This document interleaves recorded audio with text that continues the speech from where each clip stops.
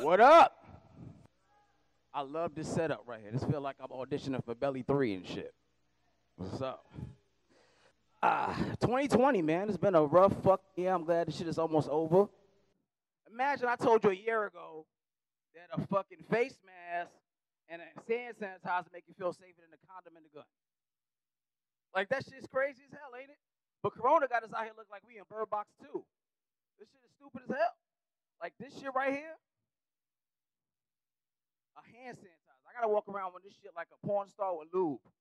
Just so a nigga don't give me a handshake and go raw on me with a handshake and kill my ass. This is fucking stupid as hell. But this is the times we in right now, right? This shit is crazy. And, you know what I'm saying? Thank God for the election. You know what I'm saying? Thank God for the transition of shit, how it's about to go down. Because now that Biden won, can we take all the Trump signs and the fucking Trump hats and send them shit to South Africa like they do the losing teams in the NBA Finals? You know what I'm saying? You act like a fucking MAGA hat won't go well with a Miami Heat jersey. That shit matches perfectly right now. You know what I'm saying? Shit. And the whole election had the whole world feeling like they was taking COVID at the same time. Because niggas was stressed as hell about these results. Like, my ass, I was worried in the motherfucker.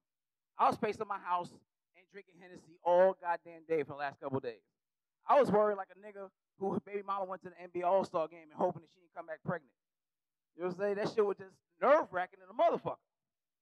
And these goddamn face masks, you can't even breathe or talk in these shits, man. I can't wait to get the fuck out of these damn things. You know what I'm saying? For example, I had went to Wingstop. I got me some garlic Parmesan wings. I don't know if anybody like them shits, but that is my favorite shit. And